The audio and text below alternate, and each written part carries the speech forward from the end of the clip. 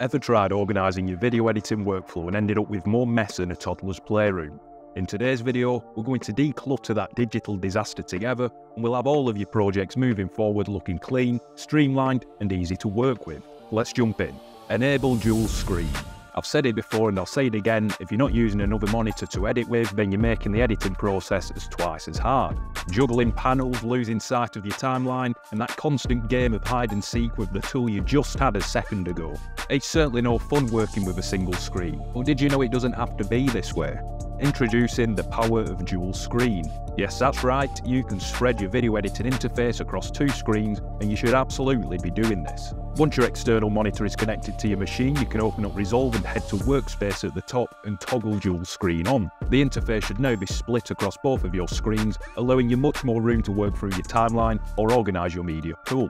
If you want to go one step further to allow maximum workroom in your timeline, then you can head up to Workspace, click dual screen menu again and select full screen timeline. This will put your entire timeline onto one screen whilst putting everything else like your viewing monitor, media pool, audio mixers and effects onto the other. This is how I personally like to set up my interface whilst editing, as I spend 90% of the time in the timeline, so it makes sense to allow the most room there.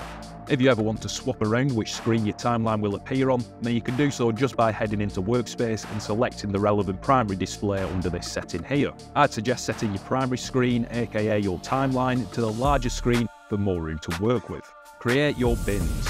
In the world of post-production, the term bin isn't what you'd first expect it to be. The term bin is basically another word for folder, and you should definitely be using these whilst editing. You can create new bins in the media pool just by right-clicking and selecting new bin. You can have as many bins within bins as you desire, but just make sure you're keeping it tidy without overcomplicating things with endless bins. A very simple and general structure I tend to use includes having separate bins for footage, music, B-roll, and any other assets. If you have a lot of B-roll footage, for example, you can create additional bins to further break down your media if you wish to do so. If you're more of a visual person, then you can right-click on your bins and assign colours to them within the media pool. It's an awful and good habit to utilise bins in every project you work in. A little bit of work at the start can really save hours in the long run. Tidying up the timeline. So we've got our dual screen set up, we've got our bins all nicely organised. Now it's time to tailor the timeline fit for our project. We can right click on the tracks to create the suitable amount of video and audio tracks required for our project. I'm going to add 3 video tracks and 5 audio tracks for this example.